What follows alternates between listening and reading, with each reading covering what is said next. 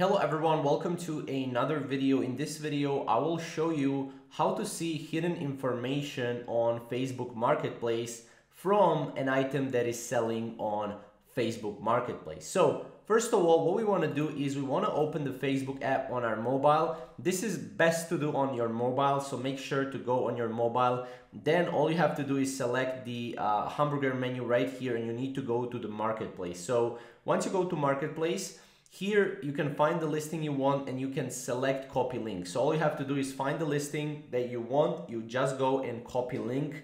From there you need to open the Chrome app, and if you don't have it, you can download it from Google Play or App Store. It's very simple. Chrome app, you can also use a different app if you want.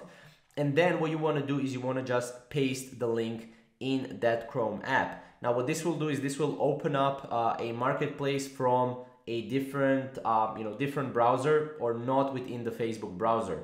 Now from there, as you can see, you will see the details right here, and you can scroll down until you see the hidden information as well. Now obviously the following are the pros and cons of using Marketplace on your phone, right? The information isn't hidden and you can access it from anywhere. This is why you want to go and you want to open it on Google Chrome. This is basically how you can see the hidden information on Facebook Marketplace.